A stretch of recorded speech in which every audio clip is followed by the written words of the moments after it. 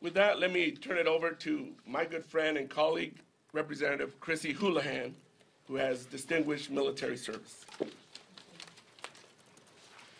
Thank you, everyone. And I first want to thank Leader Jeffries for his tireless advocacy and for all of my fellow veterans and national security colleagues as well.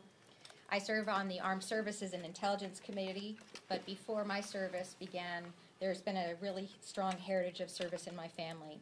My grandfather served in Korea. As a military child, my mother lived 26 miles away from Hiroshima when she was a teenager. My father was born in the throes of World War II in Lviv, which is now Ukraine, and survived the Holocaust. But as an adult, he served our country in Vietnam.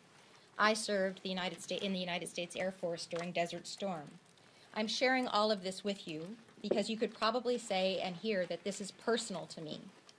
I intimately see the connection between Ukraine and Israel, Asia, and this, our great nation. But this is not just personal to me. It is and should be personal to all of us. And in fact, it's not just personal. I believe it to be existential for all of us.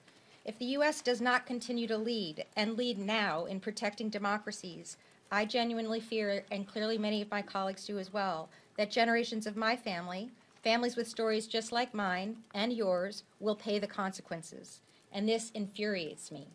I cannot say it more clearly than this. The Republican-led House is derelict in their duties to our allies and to us, our nation.